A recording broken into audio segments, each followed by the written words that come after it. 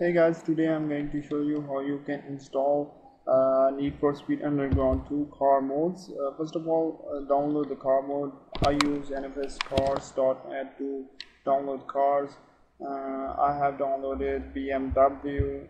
Okay, click on it and download it, and make sure see which car it will replace. It will replace IS300.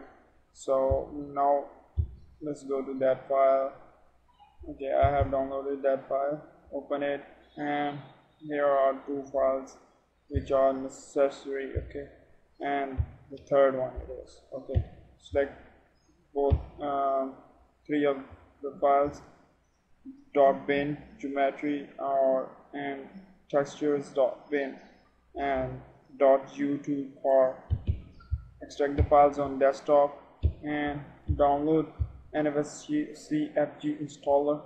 I have given the link in my video's description.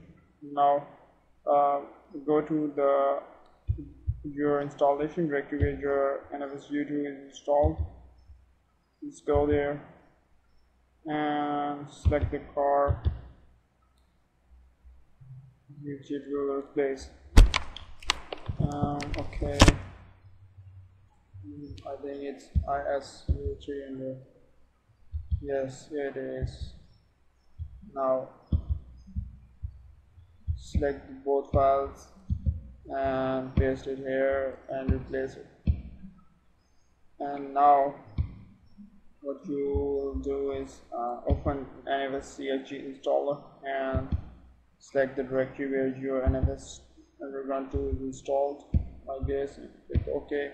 And now the select file, it is on desktop .u2 car, and open it, and it will replace the wheel destination, and that's it. Your car is installed, and now you can check it out. Thank you guys for watching, and don't forget to subscribe.